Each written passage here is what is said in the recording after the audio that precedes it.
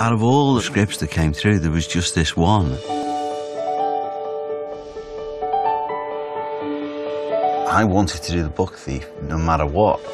Brian obviously had done Downton Abbey. There's a texture to that. It has a sort of similar, personal, character-driven feel. Brian wanted to tell the story from the book as truthfully as possible.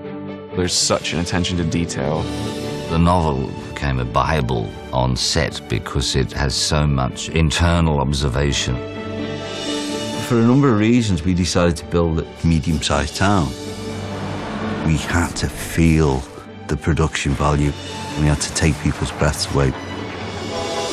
He brings an extraordinary daily reality to what was really going on during that time.